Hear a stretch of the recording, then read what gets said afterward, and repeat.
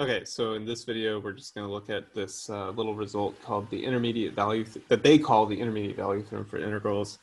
Like I've said before, I also view this as a kind of mean value theorem. So I'll kind of describe what I mean by that after we prove it. It's actually very short. It's very easy to prove. So let me state the theorem. So this is 33.9.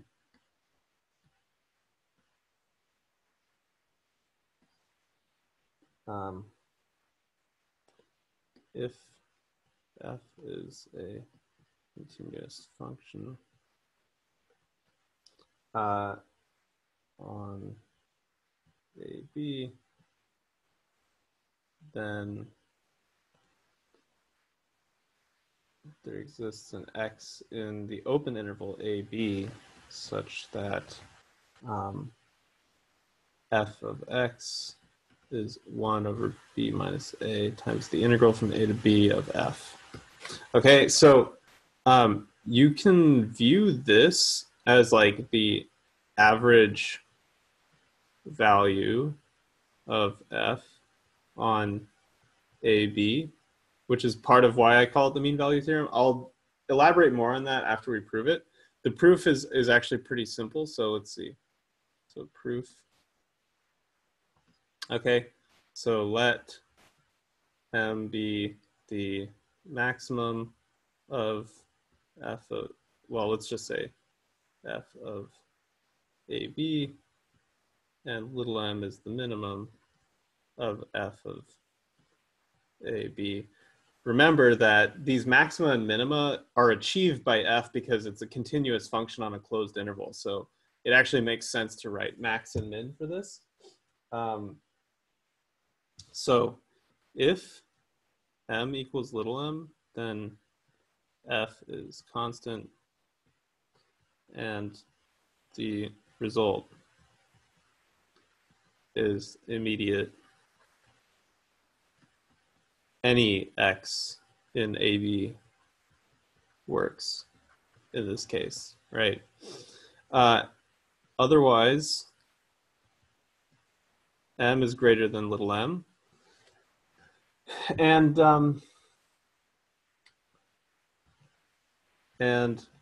well, little m is less than or equal to f of x less than or equal to, or let's say f of t, I don't know, less than or equal to capital M for all t in AB. So as we've seen before, the integral from a to b of little m dt is less than or equal to the integral from a to b of f, which is less than or equal to the integral from a to b of capital M, right, dt. And these are, trivial to calculate, so little m times b minus a is less than or equal to the integral from a to b of f, which is less than or equal to the integral from, well, actually strictly, okay, sorry. These inequalities are actually strict.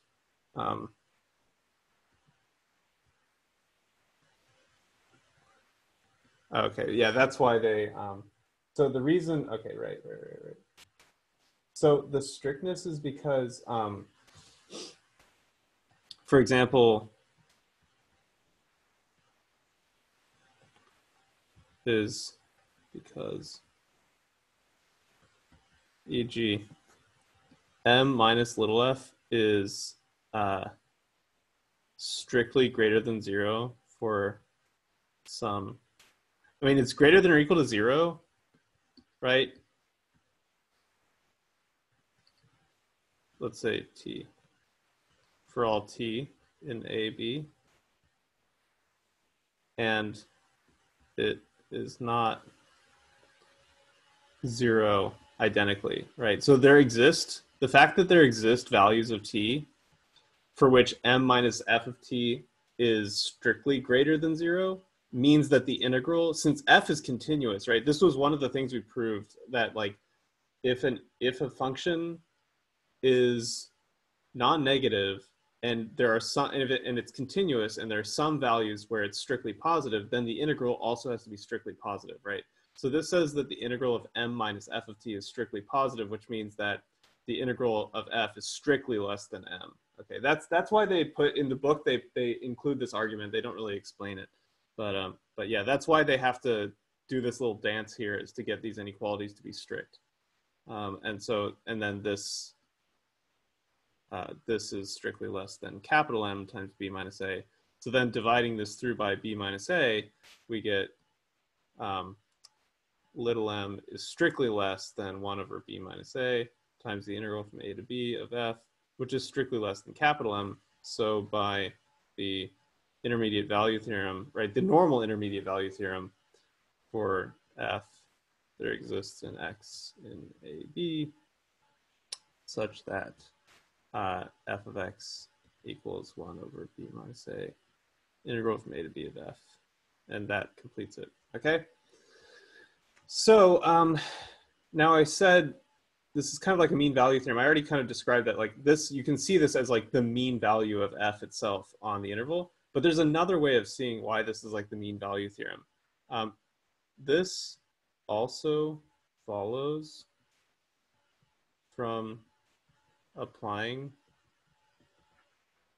the mean value theorem to any continuous f on AB for which f prime of x equals f of x on AB. Okay, because then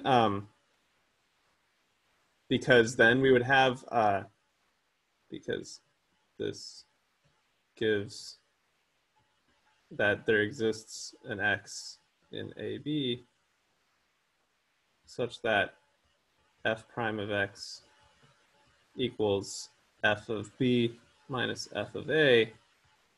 Oh yeah. Applying the mean value theorem to any, and using the fundamental theorem of calculus.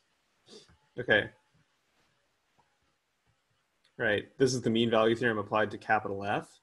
And then this is f of x, right? And this is 1 over b minus a times the integral from a to b of f of x. Well, just f, yeah. Okay, so that's the other sense in which this is like a mean value theorem, is that it literally, you could use the mean value, if you've proved the fundamental theorem of calculus, then you can use the mean value theorem on an antiderivative of f to derive this like intermediate value theorem for integrals. So anyway, yeah, that's all for the intermediate value theorem for integrals.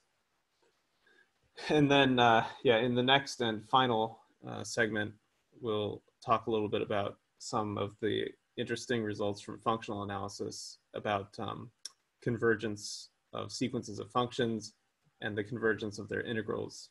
Yeah.